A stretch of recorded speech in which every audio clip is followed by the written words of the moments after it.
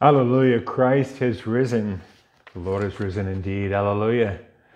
Good morning on this beautiful morning. It's supposed to rain later, but we'll see. It's still wonderful to see spring and all these terrific flowers blooming all over the place. Boy, is it good for the heart and soul. And the body too. So good morning again, and welcome to this service of morning prayer at Trinity Episcopal Church in Southport, Connecticut. We're coming to you live, and if you want to see it sometime again during the day for any reason, we're available online, Facebook or YouTube. Just clock in and you're there. We're going to be following the Book of Common Prayer. If you do not have hard copy, it's available online. bcponline.org, and you can follow along. This morning, before beginning on page 80, we're marking today the feast of Anselm, commemorating Anselm, the Archbishop of Canterbury. Just a few lines from his bio. Rather interesting fellow who lived we'll go through it. He was born in Italy. His name was really Anselmo. And he was born around 1033, and he took monastic vows in 1060. He succeeded his teacher as prior of an abbey in Normandy and became Archbishop of Canterbury in 1093. His episcopate was stormy, in continual conflict with the crown over the rights and freedom of the church. His greatest talent lay in theology and spiritual direction. Anselm is also the most famous exponent of what's called the satisfaction theory of atonement. Anselm explains the work of Christ in terms of the feudal society of the day. He was tied by that concept. So if a vassal breaks his bond, he has to atone for this to the Lord. Mercy, mercy. Likewise, sin violates a person's bond with God. I'm not going to ridicule that in any kind of way, but the supreme Lord in atonement or satisfaction must be made of ourselves. We can't do that. Only Christ can do that as the perfect person.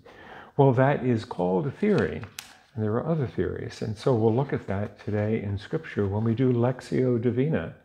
We're going to find a word, and we're going to find in Scripture perhaps something even more profound. It's not that Anselm was wrong, but I think it's deeper and richer, and we'll have a chance to see what that means. So let's turn to page 80 and begin with our prayer.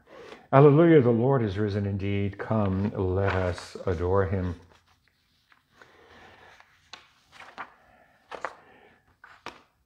Christ our Passover has been sacrificed for us, therefore let us keep the feast, not with the old leaven, the leaven of malice and evil, but with the unleavened bread of sincerity and truth. Alleluia.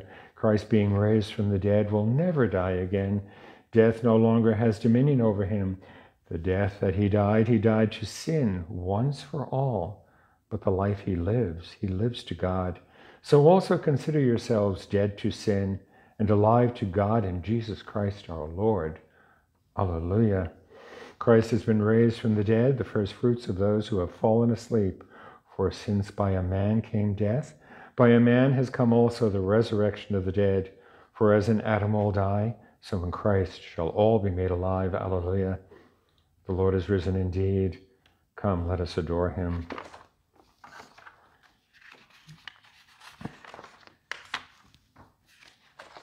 Let us turn to our first reading from the day, the Epistle of John 1, chapter 5.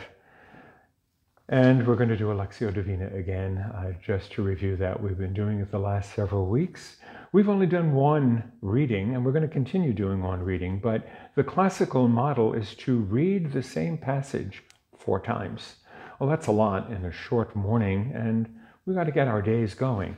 But I'd like to introduce you to the concept because you may want to come back to one of these passages later on during the day or anytime you're reading Scripture to see how you can enrich the appreciation for how Scripture applies to your life. So the 4 steps are reading God's Word, Lectio, divine reading, a reading. The second step, reflect on that word, meditatio. The third, respond to the word, oratio, prayer. and the fourth, contemplation, or contemplatio, resting in the Word. I'm only going to read it once, and I'll walk you through the first three questions. The fourth question is for you to consider, contemplate, reflect during the day, or anytime your heart moves you to do that. It may apply to your life. Who knows? We'll see. But in any event, let's begin with John. And again, as you listen to this reading, see if there is a word or a phrase that strikes you. And you know, when we listen to somebody reading, our minds just drift. That's okay. You don't have to listen to it all. But if there's something that strikes you and you perk up, well, that's where your spirit is moving. So to begin, everyone who believes that Jesus is the Christ has been born of God, and everyone who loves the parent loves the child. By this we know that we love the children of God, when we love God and obey his commandments. For the love of God is this, that we obey his commandments. And his commandments are not burdensome. For whatever is born of God conquers the world. And this is the victory that conquers the world, our faith. Who is it that conquers the world? But the one who believes that Jesus is the Son of God. This is the one who came by water and blood, Jesus Christ, not with the water only, but with the water and the blood. And the Spirit is the one that testifies, for the Spirit is the truth. There are three that testify, the Spirit and the water and the blood, and these three agree. If we receive human testimony, the testimony of God is greater. For this is the testimony of God, that he has testified to his Son. Those who believe in the Son of God have the testimony in their hearts. Those who do not believe in God have made him a liar by not believing in the testimony that God has given concerning his Son. And this is the testimony. God gave us eternal life, and this life is in his Son. Whoever has the Son has life. Whoever does not have the Son of God does not have life. The word of the Lord. Thanks be to God. So, just take a moment. What word in that complex reading came to mind? What leapt off the page?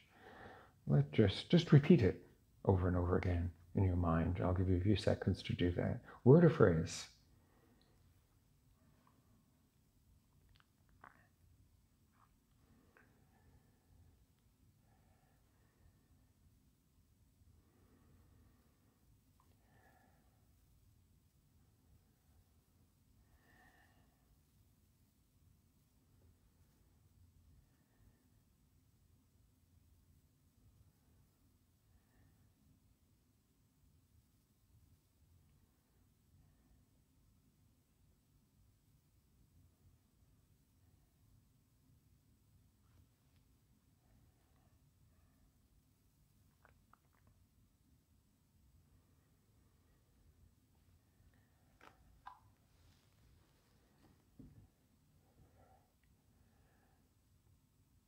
Again, rather than reading the scripture a second time, if you're doing this alone, then read it a second time and reflect on the word, meditatio, reflect on the word that struck you, or the phrase.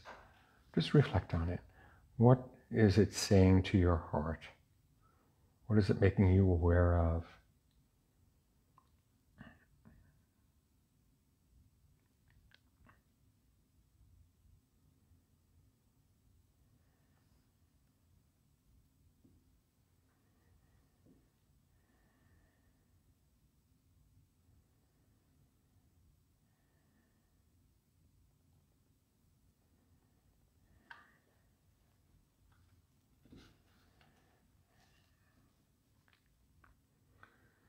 And at this point, we would read it a third time and hear that word or phrase that struck you, that moved you. Respond to it. Does it strike you in a way that brings consternation or comfort, consolation, disconsolation? Does it just cause you to think more things that you don't have an answer? And that's okay. That's the next step, the contemplatio, the resting in the Word of God. So I'll give you a few seconds to do that, folks.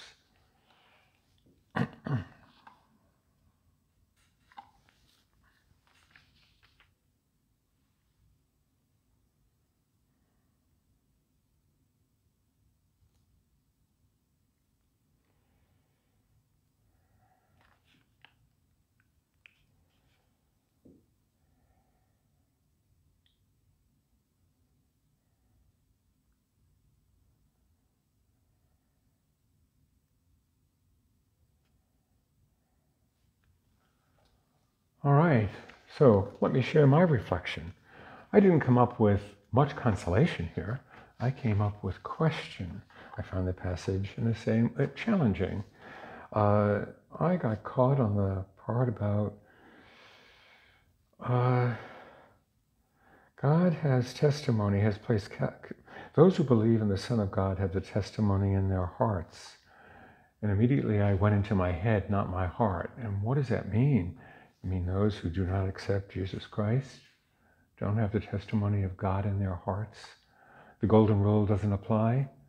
Or the two greatest commandments, to love the Lord your God with your whole heart and to love your neighbor as yourself, doesn't come to mind? So there's the contemplatio part. I've got to think about that.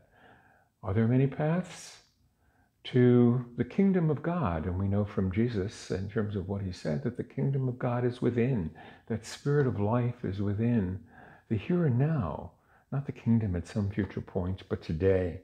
So what does that mean? Well, when we start taking care of one another, that's love. This is the body of Christ, the enfleshed God, here and now.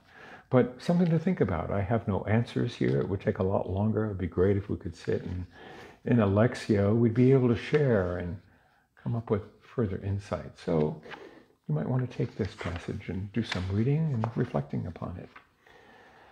Let's now move to Canticle number 8, the Song of Moses. I will sing to the Lord, for he is lofty and uplifted.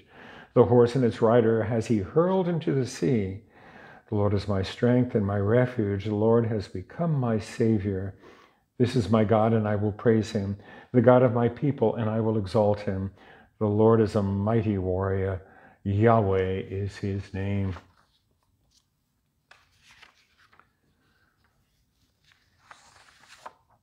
Let us now turn to the Gospel of Luke, chapter 4. And again, we will do a Lectio. I'll guide you through it. What word strikes you or phrase as I read this? After leaving the synagogue, he entered Simon's house. Now Simon's mother-in-law was suffering from a high fever, and they asked him about her. Then he stood over her and rebuked the fever, and it left her. Immediately she got up and began to serve them. As the sun was setting, all those who had any who were sick with various kinds of diseases brought them to him, and he laid his hands on each of them, and he cured them.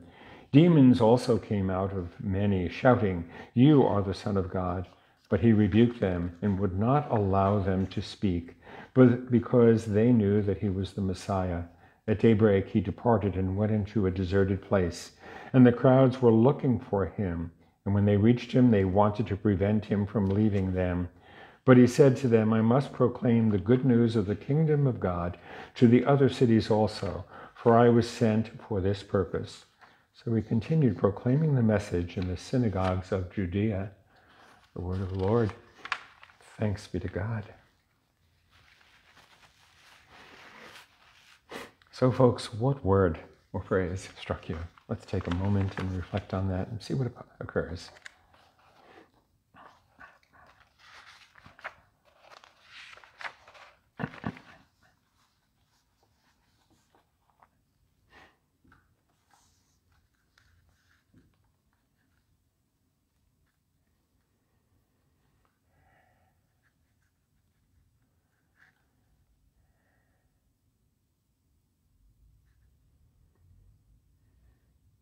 The second step of Lectio is reflect on that word. Relish it. What does it say to your heart? What does it say? Word or phrase?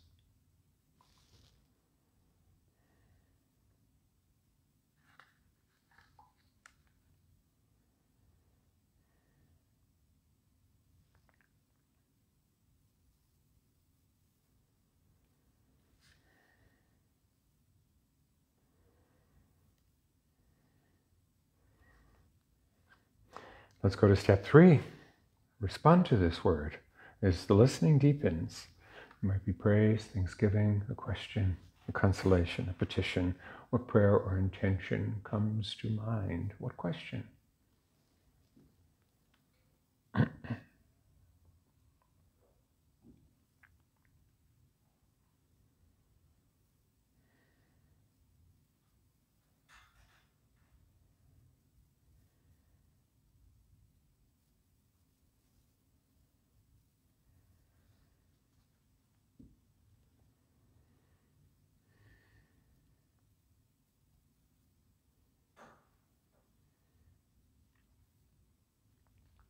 allow me to share my reflection, my responding to this word. This time in the passage, in preparing for today, this morning, I had other words, but right now I was struck by this one. Proclaim the message. Proclaim the message. Not in the synagogues. Proclaim the message. What is that message? Is it Anselm's message, the saint whom we venerate today? Is it this atonement theory that only the Christ can satisfy? Or is it deeper than that? What is this message? The message is one of good news. And then I begin to associate Rowan Williams, a more recent Archbishop of Canterbury, and look at what he turns to. Atonement theology or theory is not what gets him. It's the life within, his prayer life and his relationship to that message. It's a message that renews life and gives us hope. And so it's not an either or. So for those who have hope and faith in Jesus Christ, who shows me how to live and how to die and how to hope and how to love, I've got a model there. And it's that life in the Spirit that moves me. But those who do not profess that kind of way, well, that's a question. And Rowan Williams, or the theology of Bonaventure, or Francis of Assisi, Teilhard de Chardin, and cosmic theology, all of that stuff. Wow, it's rich with a lot of stuff to contemplate. So what does that mean for us? Well, I'm going to stay with the message. I like that word. What's the message? And so if I move to step 4, contemplatio, what's the message for me today as I interact with people, interact with nature? How can I deepen my life with that message? Let's turn to Canticle number 9. Surely it is God who saves me. I will trust in him and not be afraid. For the Lord is my stronghold and my sure defense, and he will be my Savior. Therefore you shall draw water with rejoicing from the springs of salvation. There's a message. And on that day you shall say, give thanks to the Lord and call upon his name. Make his deeds known among the peoples. See that they remember that his name is exalted. Sing the praises of the Lord, for he has done great things. And this is known in all the world. Cry aloud, inhabitants of Zion. Ring out your joy, for the great one in the midst of you is the Holy One of Israel. Glory to the Father, and to the Son, and to the Holy Spirit, as it was in the beginning, is now, and will be forever. Amen. Glory to the Father, glory to the Son, glory to the Holy Spirit, indeed. Let us now turn to the prayers. The Lord be with you and with all of us. Let us pray. Our Father who art in heaven, hallowed be thy name. Thy kingdom come. Thy will be done on earth as it is in heaven. Give us this day our daily bread, and forgive us our trespasses. Forgive us our trespasses against us, and lead us not into temptation, but deliver us from evil. For thine is the kingdom, and the power, and the glory forever and ever. Amen. Turning to the suffrages, the second set, let us together pray. Serve your people, Lord, and bless your inheritance. Govern and uphold them now and always. Day by day we bless you. We praise your name forever. Lord, keep us from all sin today. Have mercy upon us, Lord, have mercy. Show us, Lord, your mercy and love, for we put our trust in you, and you, Lord, is our hope, and we shall never hope in vain.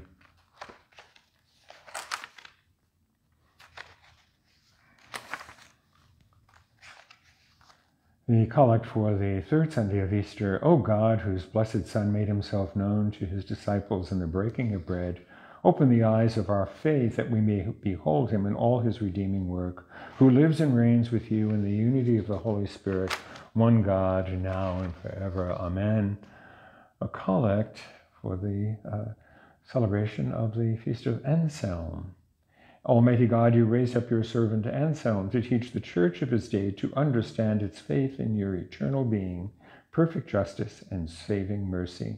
Provide your church in every age with devout and learned scholars and teachers, that we may be able to give a reason for the hope that is in us, through Jesus Christ our Lord, who lives and reigns with you and the Holy Spirit, one God, forever and ever. Amen. Let us offer our prayers of thanksgiving and petition in silence right now, coming before the throne of Almighty God, coming into that kingdom which exists within each of us. Let us pray for those we love, for those who are in need, for justice in our country.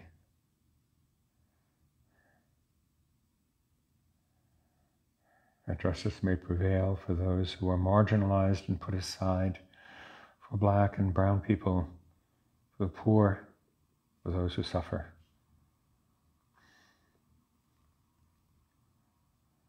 Let's pray for an earlier end of the pandemic, success of our vaccines, and that more people will be moved to take that vaccination. For all children and students.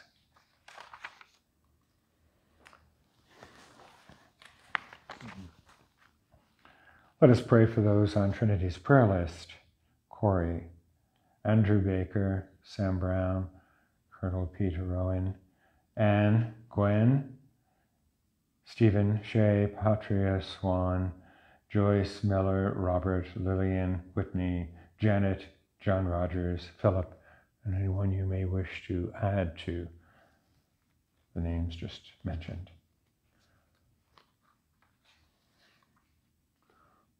Let us pray for the repose of the soul of Peter Swan, for the repose of the soul of one of my friends who just died, Cindy Puccio.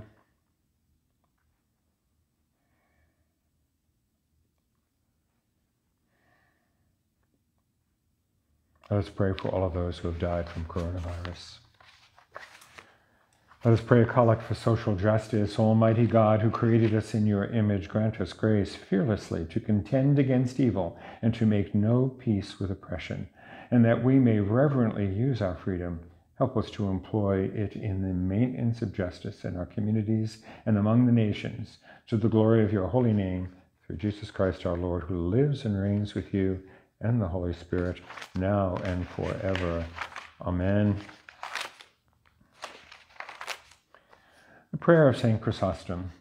Almighty God, you have given us grace at this time with one accord to make our common supplication to you. And you have promised through your well-beloved Son that when 2 or 3 are gathered in his name, you will be in the midst of them. Fulfill now, O Lord, our desires and petitions as may be best for us, granting us in this world knowledge of your truth, and in the age to come, life everlasting. Amen. Let us bless the Lord. Thanks be to God. The grace of our Lord Jesus Christ and the love of God and the fellowship of the Holy Spirit be with us forevermore. And just an announcement again, an invitation to join us for morning prayer Monday through Friday, 7:30 a.m. in the morning or later on, YouTube, Facebook. And please contact me through the parish website. My name again is Harry Schmitz, and I'd be glad to welcome you to one of the sessions we hold each week, Sunday night at 5:30 and Tuesday night, only a half hour of silent meditation. Come to the Trinity Southport meditation room. You will find refreshment there. I'd love to see you. All right, have a great day, folks. Take care.